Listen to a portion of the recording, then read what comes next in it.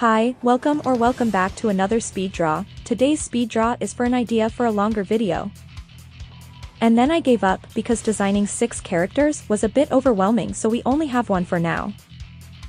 You may be wondering, Sherbert, what is this supposed to be? It's a Jinka, a human design of a video game boss, specifically Paper Mario. Yes, I know, scary, but hear me out. Originally, when the game, Paper Mario the Origami King released, I made interesting humanized designs. I know, even scarier. But I think it helped me improve in my art a bit. I tried to draw different outfits and overall it helped me out. It's definitely a lot better now. Enough yapping about what the hell this drawing is, let's get to the design process.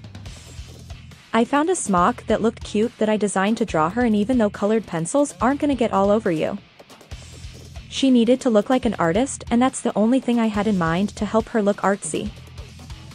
I didn't convey it well, but I'd imagine she wears a stupid amount bracelet, gets no matter how inconvenient it is. And my favorite part, the pencil missile. I knew for these I wanted to translate some sorta attack into a weapon, so pencil missile it was. I don't draw weapons ever, so I think it looks neat. Does this sound overly serious for a silly drawing? Yes, but this was my thought process. I don't know. I won't bother you much longer. Thank you for watching the speed draw, really appreciate it.